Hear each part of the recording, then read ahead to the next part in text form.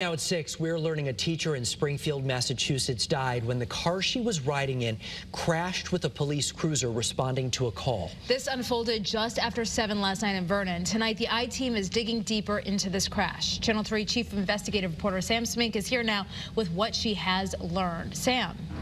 When we started looking into this crash today, we asked police for dash camera video and learned the cruiser involved was not in compliance with state law. In fact, we've learned all Vernon police cruisers are behind on new legislation. They do not have dashboard cameras, despite being required to. Connecticut's police accountability law, signed in July 2020, said all police departments had to put dash cams in every cruiser by July 2022.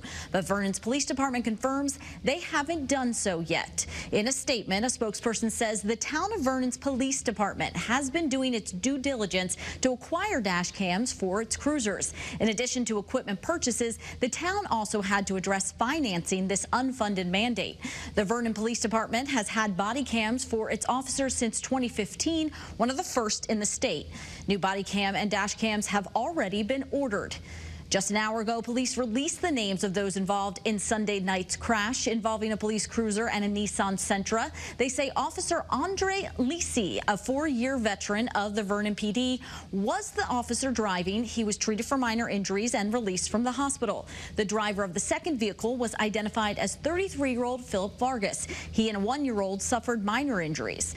Vargas's passenger, 26-year-old Bianca Colon, was killed. She was a teacher at Springfield Prep Charter School in Springfield, Massachusetts. A spokesperson for the school says Bianca was a dear colleague, friend, and teacher at Springfield Prep, and her death is a devastating loss to our community. As we reflect on her life and mourn with one another, we are offering our students and staff members counseling and support services today and in the days ahead.